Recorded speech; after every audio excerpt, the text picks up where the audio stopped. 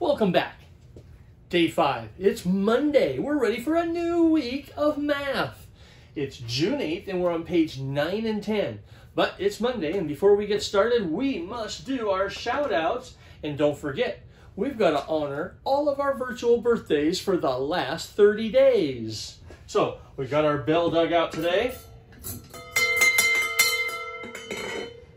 And we've got our speaker ready to go, and it's time for shout outs. So let's start out with period 3. This week we've got Timothy, Abby, Ari, Noah, KG, Autumn, JD, Grace, Dylan, JC, Annie, Cadence, and Ryan. And special shout outs to all those doing Mathia. Autumn, thank you. And finishing Mathia is Grace and Cadence. Let's go on to period 4. Jarrell, Morgan, Austin, Quinn, Kira, Gideon, Ariam, Bailey, Christy, and Austin. And special shout outs to those Mathia folks, Gideon and Ariam, who's finished Mathia. Heading on to period 5. Jaden, Monroe, Lucas, Sydney, Elise, Mackenzie, Cole, Tessa, Cam, Joshua, Lane, Kaylin, Tanya, Abigail, Bree, and Zach. And again, those special shout outs for Mathia, Lucas, and Abigail. And Tanya has completed Mathia. And birthdays for the last month. Let's honor those folks. Kaylee Bellastrace, May 23rd. Tessa Jolly, May 25th. Jake, May 31st. Tori, June 6th. Timothy, Mr. Campton, June 10. Hillary, June 13th. And because this is going to be our last shout outs for birthdays, I wanted to honor Christy, who's the week after school ends, June 20th. Again, we want to honor all those folks for reaching out, text, email, submissions of work, extra work. I want to thank you for that. And don't quit now. We've got only 8 class days left. 4 down, 8 to go, 20 minutes a day, right? We're going to ring that bell one more time, and then we'll get started with our math for the day.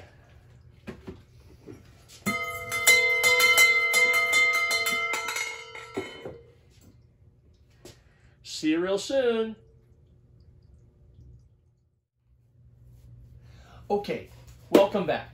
Here's the math piece for day 5, June 8th. All right, we're on a Monday. We got a virtual class coming up later today. We've done our shout outs for the day. And now we want to actually do page 9 and 10. Page 9 has a graph. Page 10 has the math for the St. Louis Arch. Now I know today will take a little longer than 20 minutes, but I'm hoping you're willing to go watch at least a couple of the 4 videos I've posted on the St. Louis Arch, the gateway to the West. Okay? It's a great example of ingenuity and entrepreneurship in America as we moved west.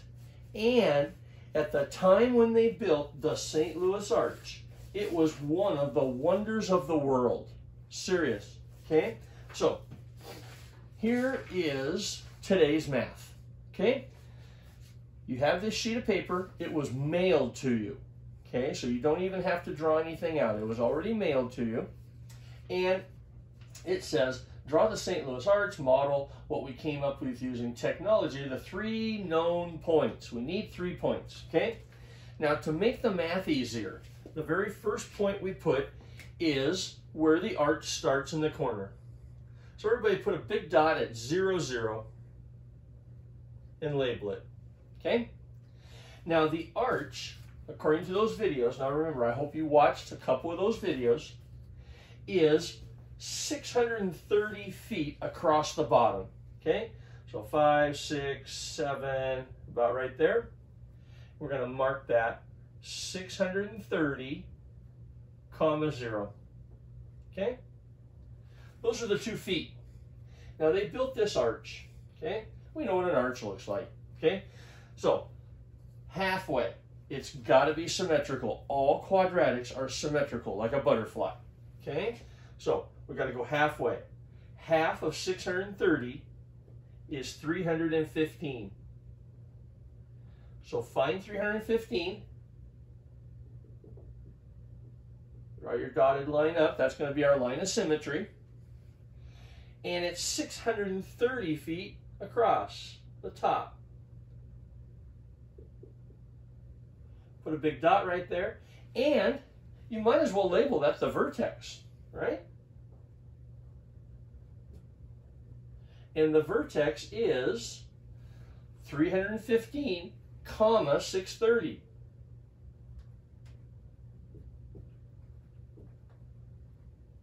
Okay? Now, draw the St. Louis arch.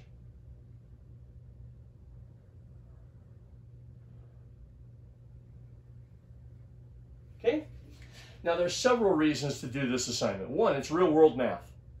And in the 3rd video, if you actually watch it, they show the engineers, before it was ever built, discuss the quadratic portion of the arch. It was so cool, all right?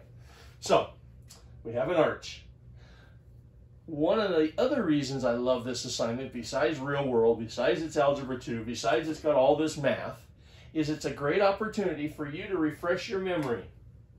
Where's the vertex? Done. Okay? Vertex. Okay? Where's the endpoints? Done. Symmetry. Some teachers LOS, some teachers AOS. The line of symmetry.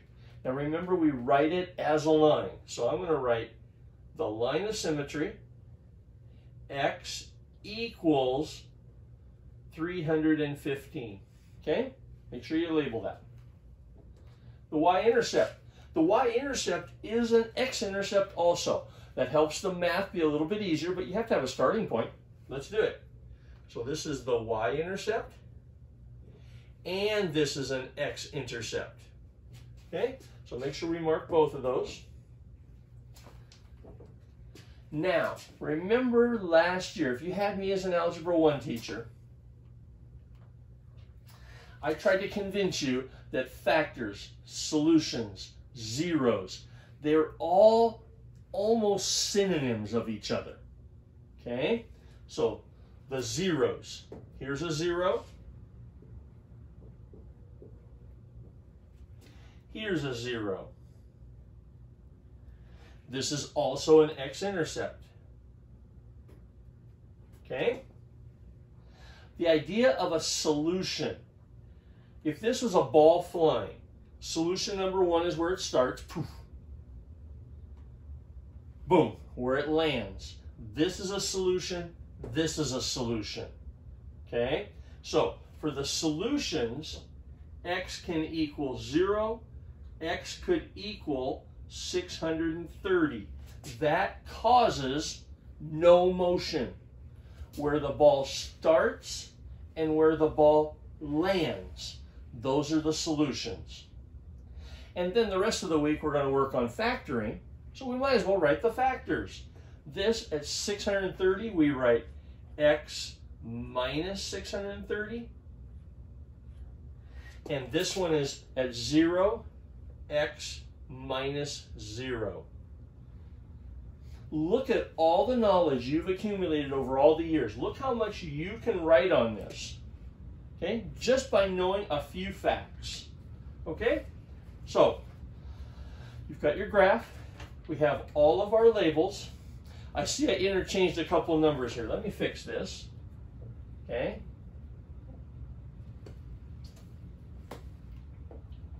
$315, 630. All right?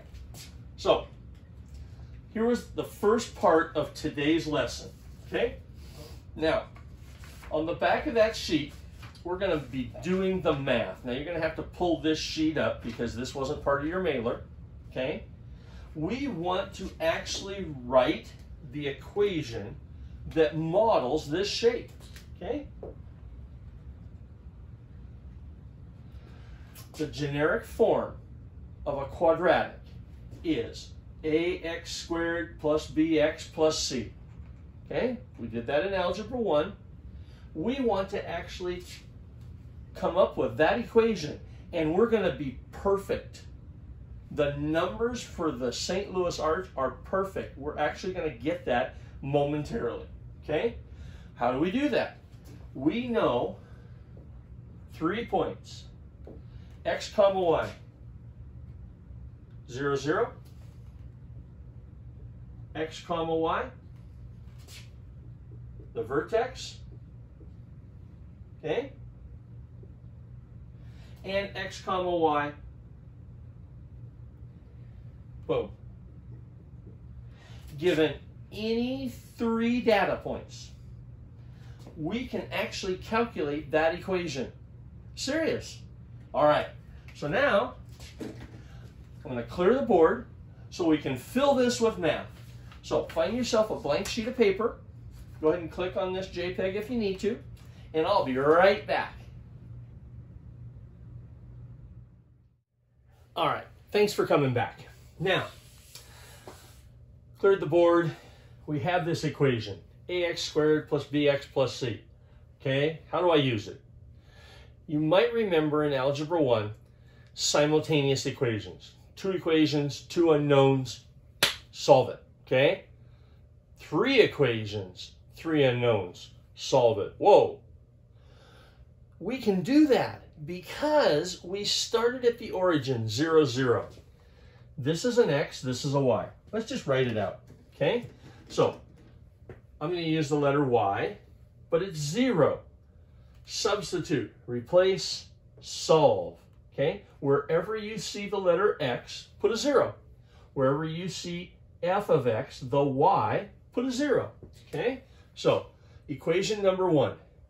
0 equals a times 0 squared plus b times 0 plus c. Now, all we did was substitute, 0, 0. Okay? Second equation, 630 equals a 315 squared plus b times 315 plus c. Okay? Let's do it again. 630 comma 0. Remember, that's where it ends on the other side. 0 equals a 630 squared plus b 630 plus c. 3 equations, 3 unknowns. Not that big a deal. And here's why. Right here. Okay? By using 0, 0, we really simplified the math. So watch this. This becomes 0 equals 0 plus 0 plus c.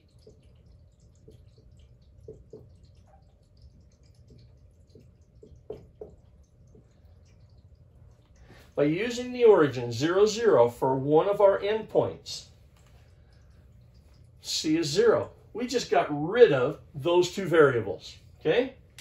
So I'm actually going to simplify the math because that's 0 and that's 0. Okay? Now, I recommend you get your calculator out because it's going to be an awfully faster by doing it that way. Okay? Now, 2 equations, 2 unknowns. Watch how this just falls out. Okay? We're going to multiply this through. 630 equals 315 times 315, 99,225 A plus 315 B. Okay, do the last one. 0 equals 630 times 630, 396,900 A plus 630 B. Now, those of you that remember systems of equations, this really isn't that scary because 315 and 630, how are they related? How many of these are in this? Remember? 2.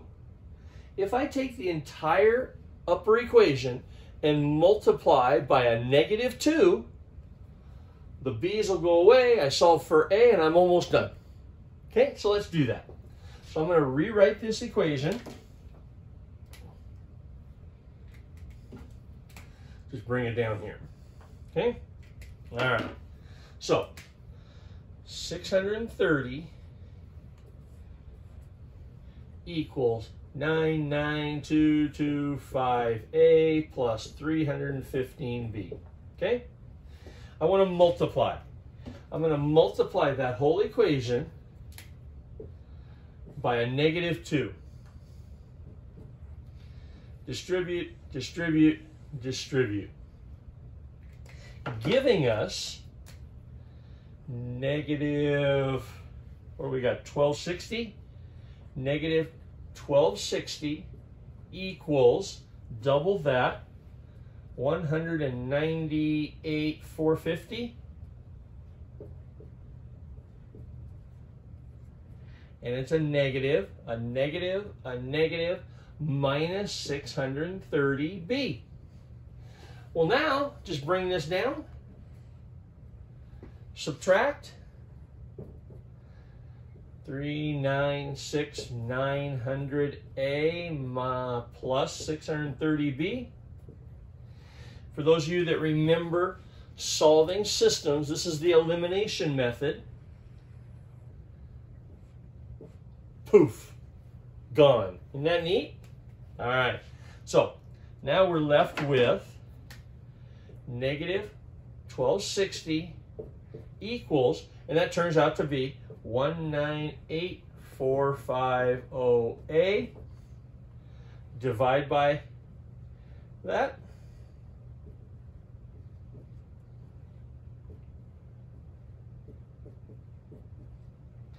And you're going to say, Monty, it's going to be negative. Has to be negative. Smiley face positive. Negative gives us the arch look, right? Okay, so now we want to be perfect. We want to use every decimal point, okay? So I'm going to write out to a whole bunch of decimal points. A is going to be negative 0.0063492063. When you do this, write out as many decimal points as you possibly can so that you're perfect in the final equation. Okay? Well now, Monty, how does that help me? Huh? How can I, if I have A, how do I get B? If I have the letter A, and I do, how do I get the letter B? Okay? Substitute, replace, solve. Take this and either put it here, here, or here. Any of them. Serious. Okay? How do I do that? Okay, we need some more room. So let's erase all of this. Give us some more room, okay? All right, got to take our A. And if you had me for algebra, you always know that I like to use the top equation, okay? So I'm going to use, actually, my math, I used the second one because it was equal to 0, okay? So now I came here. Let's take this and go back up there. All right? So 0 equals. Let's write this out. 396,900 times all of that. Substitute, replace, solve, plus 630b. If you do this math, 0 equals negative 2520 plus 630b. Let's add the 2520 to both sides.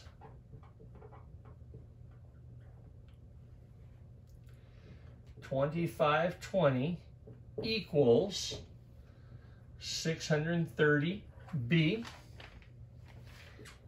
Divide both sides by 630. And b comes out to, oh, wow, 4.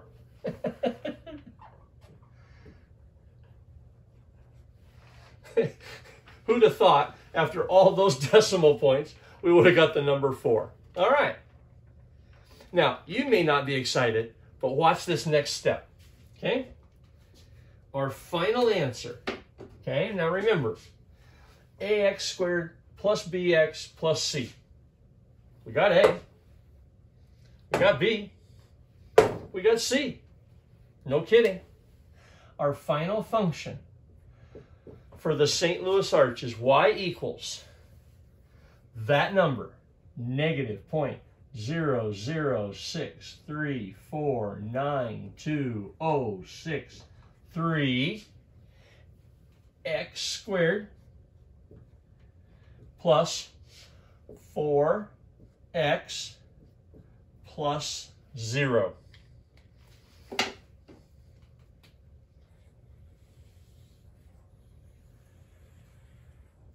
Okay? Now, take your calculator, okay? Now, I've got the Wabbit. I'm going to post it up here so you can see it. But if I go to y equals, and I type in negative 0.0063 92063, whoop, I forgot the 4, negative 0.00634 92063 x squared plus 4x, and I hit table, second graph. Let's find those points. Ready? I'm going to go to 0, 0, second table. Oh, it's perfect. At 0, 0, I put in a 0. 0 times all this, 0 times all that, 0. Now comes the hard one. Let's go to second table set, 315. Remember the middle point? The middle point, 630. If I type in 315, I get 630. Type in 630. 0.0002. 0.00002. That is accurate. Wow. The St. Louis Arch. At the time, they thought of it as one of the 7 wonders of the world. And we just calculated the equation that models the St. Louis Arch. Isn't that fun? And you actually have the math skills to do this. Okay? All right. Now, that basically completes day 5, June 8th. Okay? Page 9 and 10, real world math. I hope you're excited about it. But I'm going to post an extra video in a minute because I want to do all of this for what I created. Remember my toilet paper arch? Let's see if we can do the same thing. So, on the calendar, on the email I'm going to send you, there's 2 links. There's a bonus video today for my arch, the toilet paper arch. I'll see you momentarily. I hope you join me.